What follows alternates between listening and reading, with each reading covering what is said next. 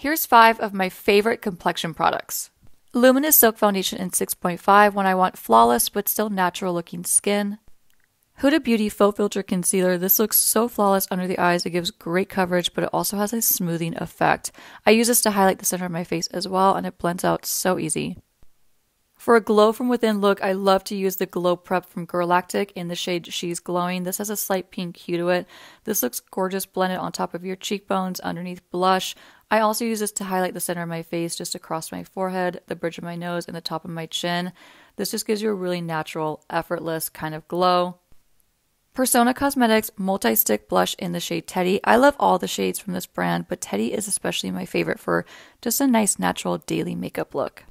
Givenchy Prisme Libre Powder in number 3 to set my under eyes and a little bit in my T-zone. And these are 5 of my favorite complexion products. Hope you enjoyed.